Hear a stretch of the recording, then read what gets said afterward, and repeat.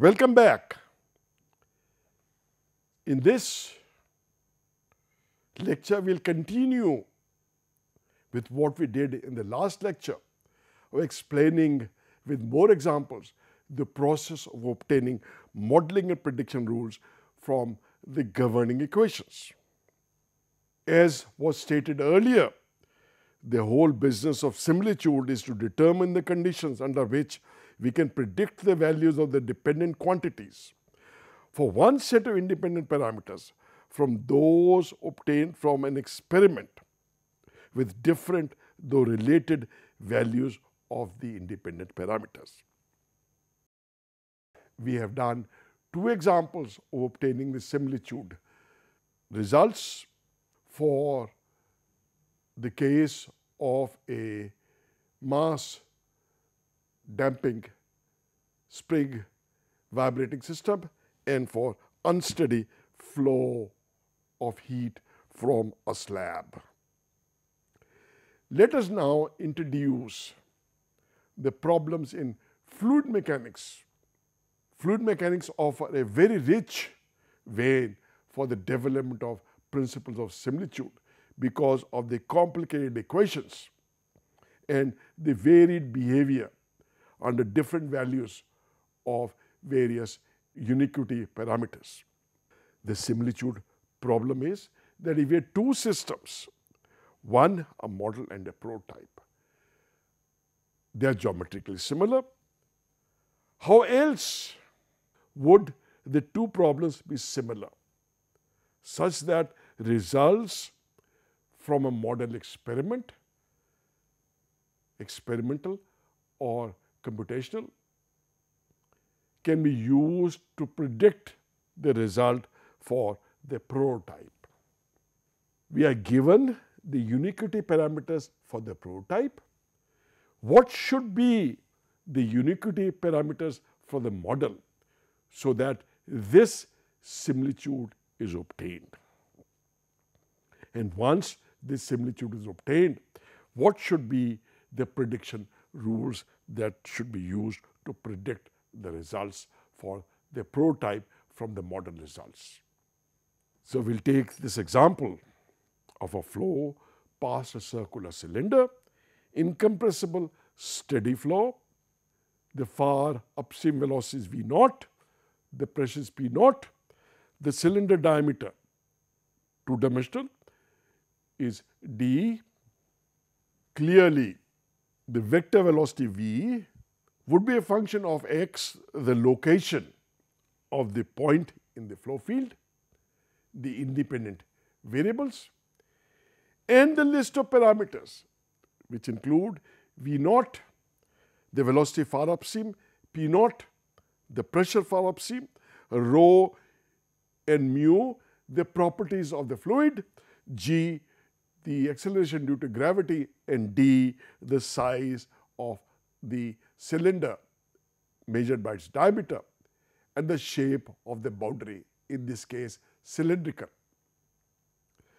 Similarly, the dependent variable p as a function of x, the independent variable, is again a function of the independent variable x and the values of the same set of uniquity parameters. We introduce the non-dimensional variables x star as x divided by characteristic length, and the diameter is a valid characteristic length for this problem, z star as z by d, or in the vector form as vector x star as vector x divided by d. And the velocity component u and v as u star is equal to u divided by v naught, and w star as w divided by v naught. And we introduce the non-dimensional pressure P star as P divided by P naught. These are the normalized independent and dependent variables. The quantities used for non-dimensionalizing the various variables should be those that characterize the problem. That's why they are called characteristic quantities. These are the scales that are natural to the problem. They do not depend upon artificial definition of meter, foot, or anything else. They are natural to the problem on hand. The diameter of the cylinder is a natural dimension for use in this problem. All the variables are dimensionless and are expected to be order unity except at isolated points. We'll talk about that later, much later. And it is for this reason these are termed as normalized variables as well. These are the governing equations for incompressible flow when it is steady. These equations in normalized form would look like del star dot V star is equal to 0. This is the continuity equation, mass balance equation. And for the steady flow, the Navier-Stokes equation in its normalized form reduces to V star dot del star V star is equal to minus P naught divided by rho V naught square del star P star minus GD by V naught squared times K, the unit vector in the vertical direction, mu by rho VD into del star square V star. The del star is the function del by del star I plus del by del y star j plus del by del star k.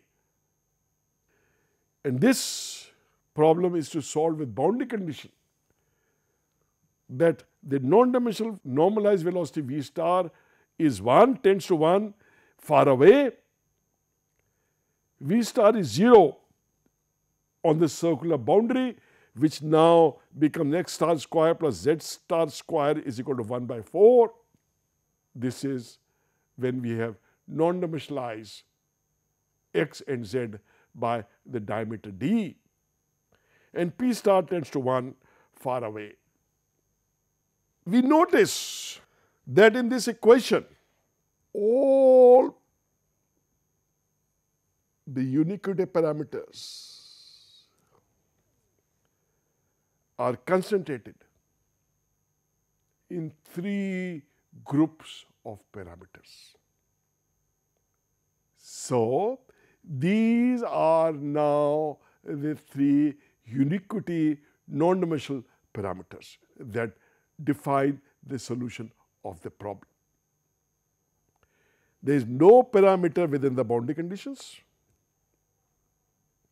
These are only these 3 groups. And that's why the non-dimensional solution of velocity is a function of x star, the variable, and 3 non-dimensional groups and the geometry. Similarly, P star. Geometry in the above list of parameters is a non-dimensional geometry curve x star square plus z star square is equal to 1/4, which was seen at this place in the boundary conditions. So, instead of an original list of 6 plus 1 uniquity parameters, we have 3 plus 1 uniquity groups of parameters, and these groups are non-dimensional. These 3 groups are termed as pi numbers for the problem of fluid flow past a circular cylinder. Thus, non-dimensionalized has reduced the number of independent parameters from 6 plus geometry to only 3 plus the geometry. This is a significant improvement in that if we were developing a database for solutions to this problem, we would not need to vary the 6 parameters over their entire ranges, but only manipulate these 3 pi numbers over their ranges of values. The results obtained with one set of values of dimensional parameters could be used to predict the results for many more sets of parameters as long as the values of these three pi numbers match. The same holds for numerical solutions as well, not just the experimental solutions, but numerical solutions as well. Since the variables and their various derivatives have all been normalized and are expected to be order 1, the non-dimensional groups of parameters, which are now rendered as coefficient of the various terms, indicate the importance of the term in that equation. Thus, if the coefficient of any one term is much less than 1, the term may be ignored as an approximation. Consideration of this point forms the bulk of the second part of this course, the theory of approximations. The three pi numbers are named after Osborne Reynolds, a British scientist, after Leonard Euler and William Froude, another British scientist.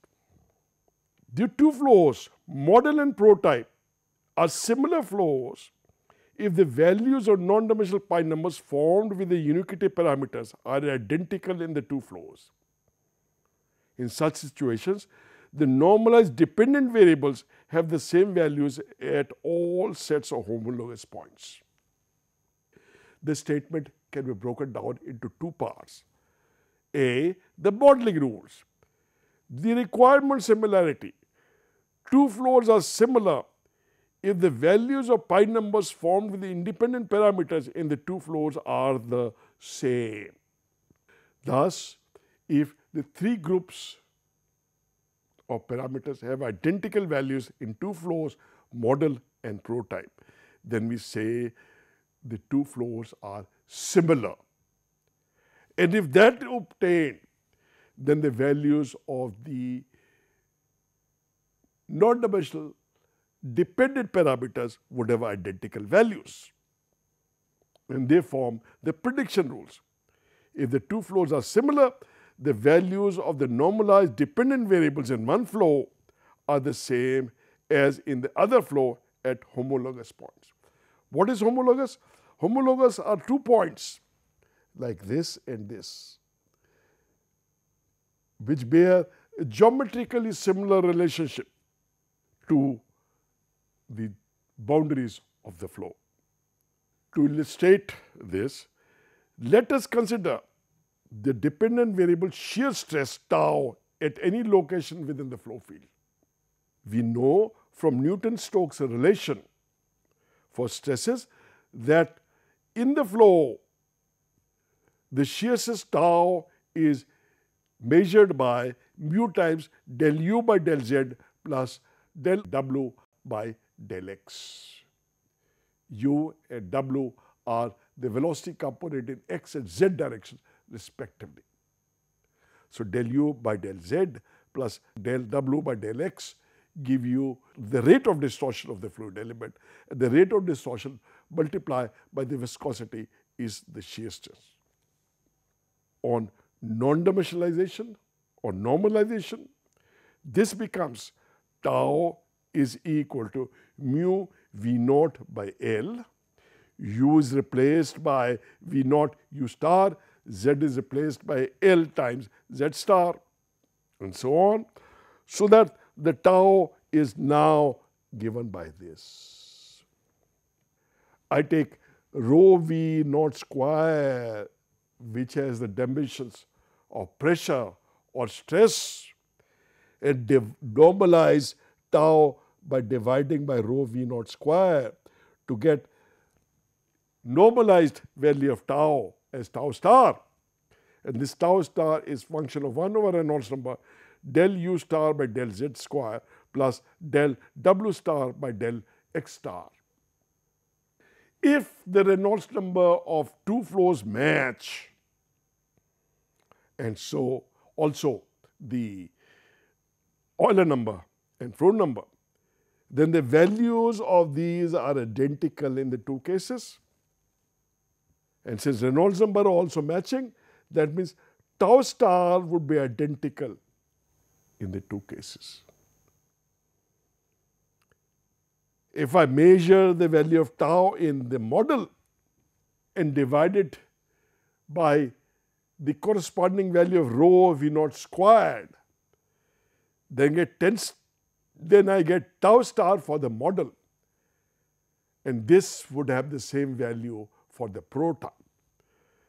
So once I know tau star for the model, I can use it as tau star for the prototype and multiply that tau star by the value of rho V naught square for the prototype to obtain the tau for the prototype at the homologous point.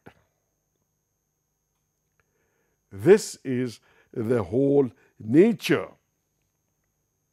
of similitude in fluid flows. So again, in similar flows, the non-dimensional RHS of the above would have the same values at a homologous point, and therefore tau star P is equal to tau star M. The tau star value in prototype is the same as tau star value in the model. Thank you.